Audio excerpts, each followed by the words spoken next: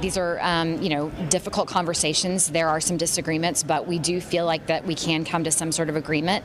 We need to do it quickly, though. As Congresswoman Stephanie Bice told Gaylord News, time is running out in D.C. as House Republicans struggle to find agreement on how much the federal government should spend for the next year. If you want to know what the average person in rural America is dealing with, it is inflation that is driven by devaluation of our currency because of runaway federal spending. Hardline conservatives, which includes Congressman Josh McKean from Northeast Oklahoma, want to see spending cuts that more moderate Republicans argue won't make it out of a Democrat-controlled Senate. If there's no agreement by midnight Saturday night, the government will shut down, meaning many federal employees will either be forced to work without pay or be furloughed, sent home without pay until lawmakers can agree on spending. People that rely on federal services would also see an impact. There would likely be delays in getting passports and firearm permits. The White House says they're concerned about the WIC program, which provides 7 million low-income women and children with food and health benefits. There are real consequences to real people in a real way when there is a shutdown. To avoid a shutdown, a spending bill must pass both chambers in the U.S. Capitol and be signed by the president before that October 1 deadline.